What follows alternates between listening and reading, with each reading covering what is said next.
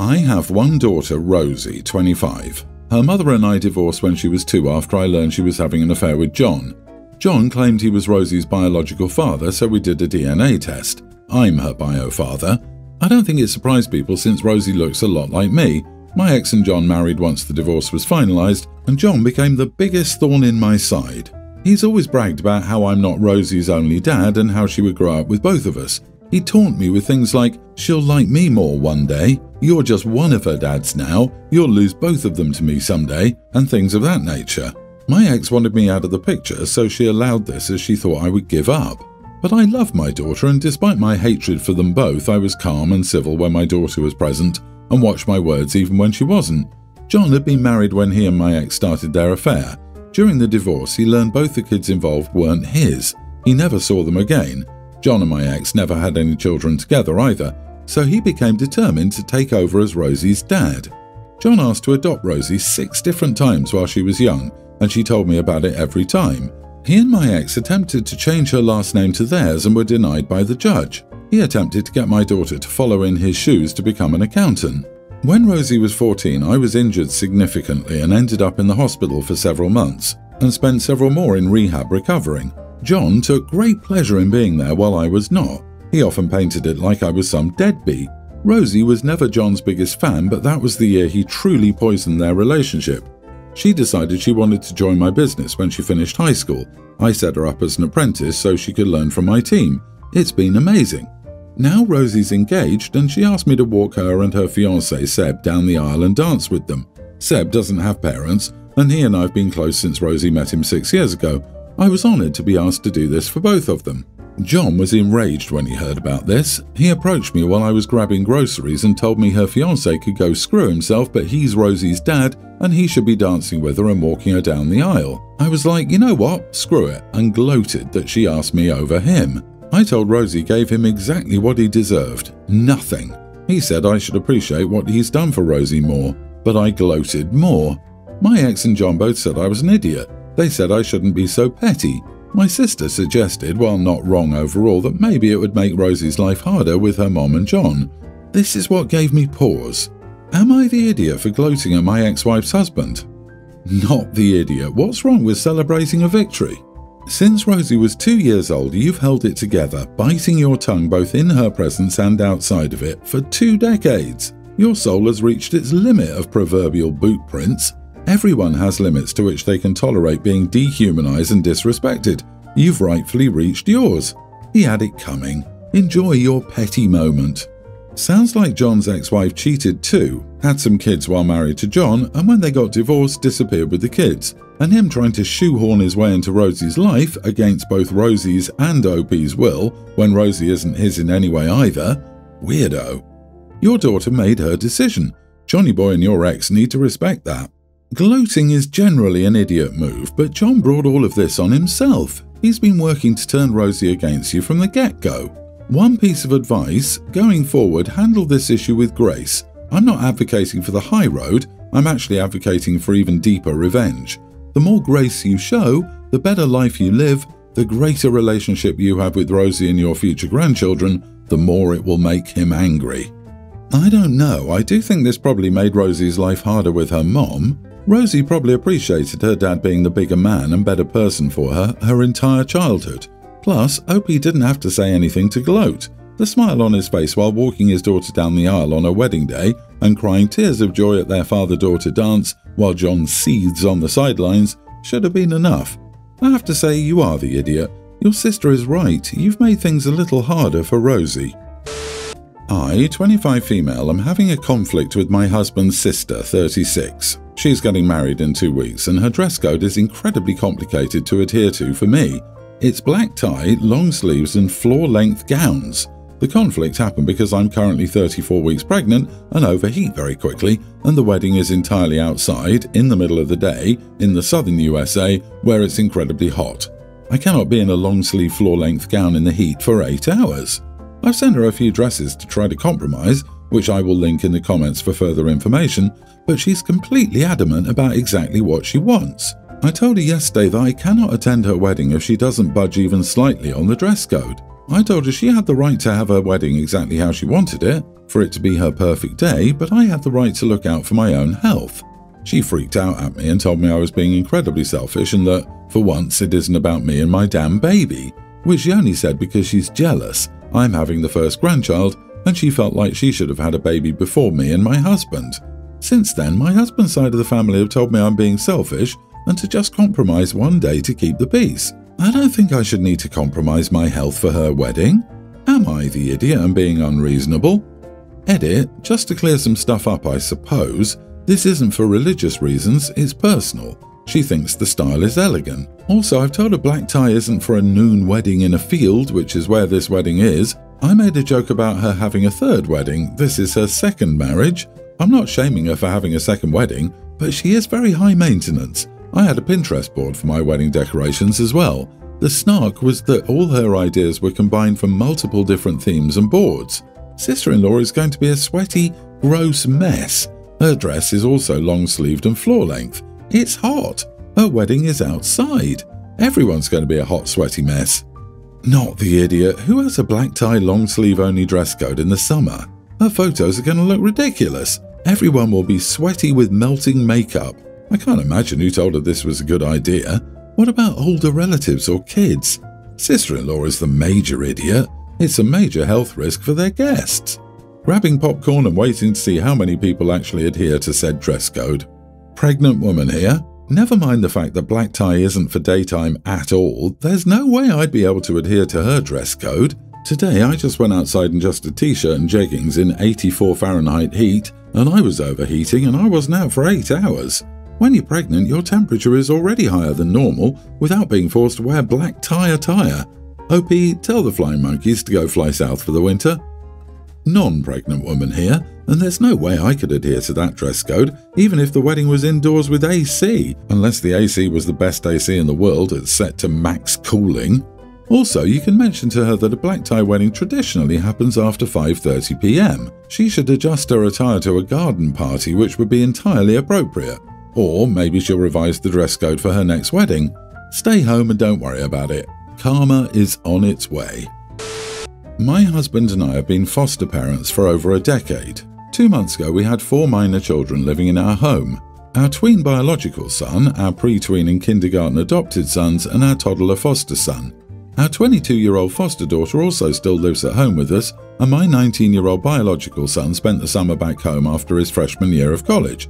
We also have other adult children who don't live at home, but aren't really relevant. 7 weeks ago, we got a call for an emergency placement of 5 siblings. A nearly adult female, a tween male, a pre-tween female, and a younger male. We only had 2 spare bedrooms but had enough spare beds in storage to make it work with the girls in one room and the boys in the other. It now looks like we'll be fostering the 5 of them for considerably longer than we thought when they were placed with us. Because of the large age gaps between the girls, having them share more long-term isn't really ideal. We already moved the boys a few weeks ago. We bought a triple bunk for our youngest foster son's room, moved the new youngest boys in with them, and put the older boy's bed in our middle boy's room.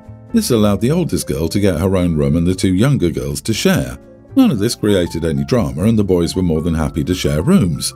Now that my 19-year-old is going back to college, we discussed and eventually agreed on turning his bedroom into a room for our tween girl so she has her own space away from her little sister. He wasn't impressed when I brought up the idea but agreed. However, before he left for college a few days ago, he argued with my husband, complaining it's unfair he's lost his room and has nowhere to go when he comes back home now. My other adult son also contacted me about the situation to essentially tell me it was a bad idea. His brother is really upset, and just because he's been away for college a year doesn't mean he's ready to lose his spot in the house. Last year we didn't need the extra space, so his room stayed empty when he was at college. This year it makes no sense to leave a bedroom empty and to make 2 girls 5 years apart in age share a room. He's still welcome home whenever, and if things change, e.g. he drops out, we can rearrange things again. Losing his room is temporary, as we don't normally have so many foster kids. When our other kids and grandkids visit, they happily use an air mattress in the den or bunk with a sibling, and he can do the same on his school breaks. He'll most likely have his room back by next summer, and if not, we'll figure out solutions then. I've explained all this to him, but he's not hearing me. Am I the idiot? I've bought new decor, etc. for the room and plan on decorating and moving our foster daughter in tomorrow. Although I respect and applaud you for wanting to help out, I think this is a "you are the idiot." How big is your actual house? I'm counting like 10 people plus you two living in your house, and you're talking about triple bunk beds? I wouldn't be surprised if the older children feel that way too and just aren't saying it. Geez, how tall are their ceilings for triple bunk beds? I completely agree with this. OP does not have space to support the number of foster kids she's committed to, at least not in a way that's comfortable for the kids already in the family. When it starts hurting family dynamics, it's time to stop. You are the idiot, OP. Don't be surprised when 19-year-old son chooses not to come back. Why is it important for your tween foster daughter to need her own room but not for your tween son to need his own room? It really is coming off that you're prioritizing the foster kids over your biological and adopted children, and that will cause a whole host of issues. Or maybe it's those monthly checks. Finally, someone noticed that her tween bio son also lost a room. I would hate her forever. Are you running the whole foster home? It sounds like you just collect kids because of some Mother Teresa syndrome. There's no way you can take care of 11 children that well without your own children feeling left out. You're taking your own children's place, adopted and biological, to the point that your place sounds cramped, and not even your adult children with grandchildren can visit because you're dealing with a toddler and a nearly adult child, among others. I know you've said it's temporary, but by redecorating and making it someone else's, even for a little while, you're making it no longer his. Find another way. My wife is 6 years older than me. I'm 54. I still enjoy skiing, scuba diving, hiking, etc. My wife used to be my partner in all that stuff. Now she's happy reading, gardening, watching TV and being a grandma. I love being a grandpa, but I like taking my grandchildren out to the pool or the park. I do play games at home with them as well. My wife says that she doesn't want to do the things we used to do anymore. She says she doesn't have the energy anymore. I don't mind doing them on my own. For example, this last winter she got to stay at the hotel, the chalet and the town while I went skiing. This summer she didn't want to come down to the Caribbean to go scuba diving. I would have loved her company, but she said she wanted to help with the grandkids more. I said I understood, but I still wanted my vacation. So I went. When I got back, she was upset with me. She said I was an idiot for taking a vacation without her. She could have come. I just wasn't interested in hanging around the city for an extra 2 weeks. She said that she felt like I abandoned her. I said I worked hard all my life to enjoy it and not lay like a potato. She said her new hobbies might be sedentary, but she enjoyed them. I said that was fine, but I didn't want to do old people crap until I had to. Am I the idiot? Not the idiot, except for referring to gardening and reading as old people crap. I'm 33 and I love gardening and reading every night before bed. Haha. But seriously, you brought up the trip and she said she didn't want to go. Are you supposed to not go because she doesn't want to? You didn't abandon her, you decided not to go when she had every opportunity to. She could have just sat on the beach and read her book or gone to little shops and explored doing her own thing the whole time as she wanted to, but chose not to. The internalized ageism is coming from inside the house, OP. You are the idiot. Her hobbies aren't old people crap, they're just not what you like doing. Don't be rude. Certainly both of you can compromise so you can spend time with each other, but there's no need to be disparaging. Honestly, sounds like you've already checked out of this marriage. My parents are divorced and I, a teen female, used to bounce between my mom and dad's every other week. But since last week I've stayed with my mom more than with my dad. Dad's remarried and mom isn't. My stepmom and dad have 3 kids together, pre-tween, younger grammar school age and preschooler. My dad's house has more money and they go on more vacations than my mom can afford. This year my mom was able to get money for us to go on vacation, but it overlapped with my dad's Disney booking. I wanted to go on vacation with mom, and I told dad that mom and I already had the plans. He said it was the first Disney vacation and he figured I wouldn't want to miss out on my half-siblings experiencing it for the first time. But this was the first vacation mom and I could do since I was 9. It's been over a month since the vacations, and in the last week or thereabouts, my dad and stepmom went from disappointed but sort of understanding to mad that mom didn't sacrifice the vacation with me so I could enjoy seeing my siblings experience Disney for the first time. They said they were sorry my mom denied me the opportunity to enjoy the amazing moment. I told them they were getting a bit carried away over it all, and it wasn't a big deal. They said that given how important my siblings are to me, it was a huge deal to make me miss out on those memories and experiences with them. I told them I didn't care about being at Disney for their first time. I said I never really cared about seeing their first vacation, etc. that they care as their parents, but they're not such a huge deal in my life that I feel I'm being denied their milestones. This came as a shock to them, as I'm their much older sister, and I told them I might be older, but I would rather have memories with Mom than them. My dad and stepmom didn't handle what I said well, and maybe I was wrong. They told me my half-siblings adore me, and they believe I think the world of them too.